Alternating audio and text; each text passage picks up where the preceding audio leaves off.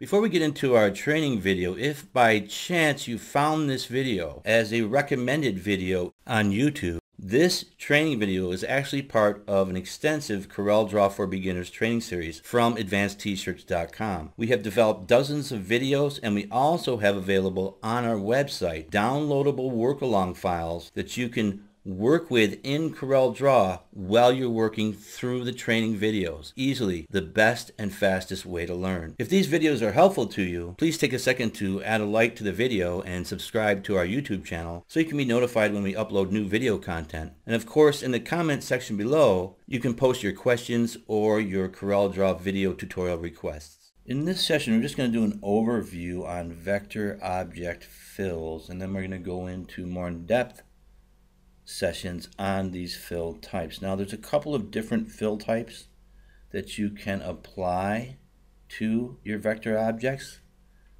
One is of course no fill at all, and if you come down to the status bar you'll see that there's no fill there, and that's represented by the X. And then we have the outline color over here and its size. Next to that we have a uniform or a solid color fill. That could also be a Pantone color with a tint.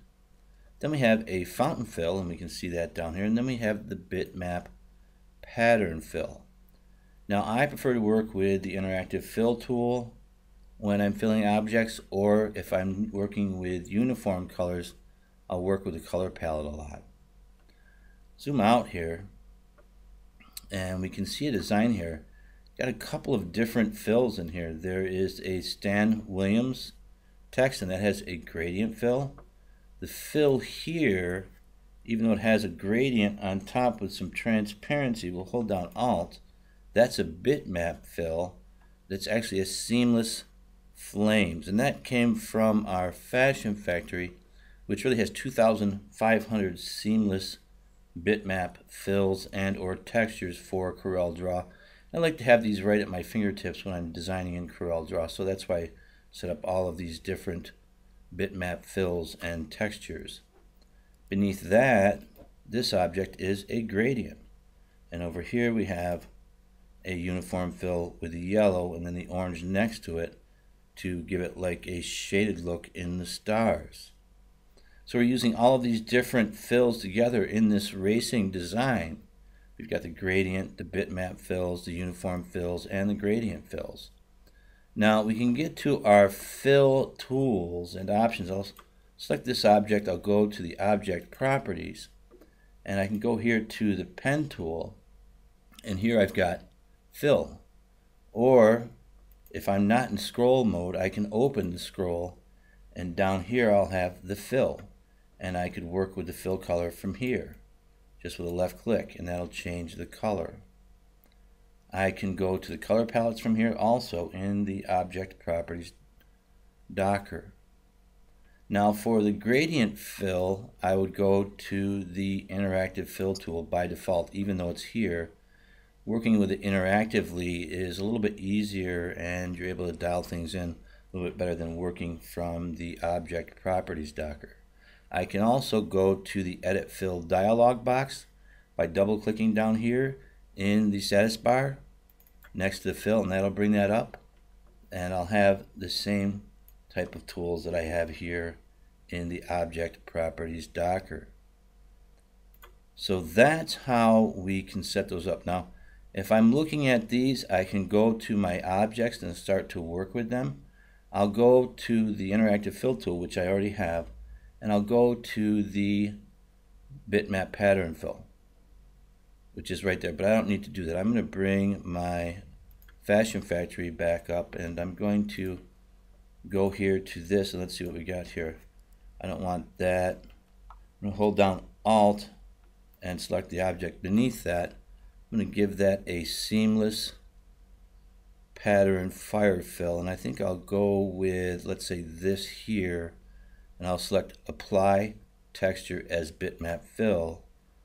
That'll fill that.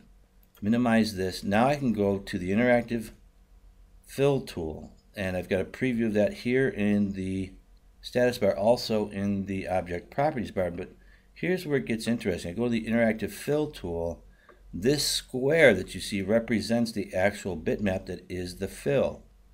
And I can left click, hold down, rotate, and make adjustments to that.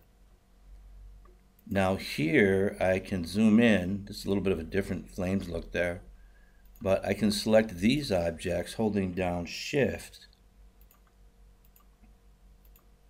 and just give them a uniform fill by coming over here to the orange, as you can see there. Now where I want to do a gradient fill, I come up here to the text. I'll left click on that to select it, then just left click and pull. Now I'm going to be going from white to white here. So what I'm going to want to do is take this and make this, let's say, a yellow for now. So I'll come here into the review or show color viewers, make that yellow, come over here, select OK. You can see that. Now very often if there was a gradient fill already applied to an object, it'll just fill that right back in, and this had that before. And then we'll just take this rotation arm and just pull it out so that we're in line with the text. Let's do the same thing down here. I'll select this text, left click, and pull that up like that. I'm going to pull this arm this way to make sure it's lining up correctly with that, and then I'm going to change this fill color to, let's say, a yellow. So I'll come here, left click there, then left click, hold down, come here to the corner, release that. That's now a yellow. I'll come up here to the top color node, and then I'll click on that, come here, and we'll change that to a red. Actually, just come all the way down here, and that will change to a red. I'll close this, and then I can zoom in, left click, hold down on the color node, and reposition that. Bring that in so there's more red down here, and bring the yellow down more to the bottom. So you can see how all of this is working. Now here I've got another fill here. That's going to be filled with, let's say, a yellow, and I'll just left click to fill that. And you can see how all of that works. Now in our next sessions, we'll go through these fill types in greater detail, but we'll wrap here and continue in our next session.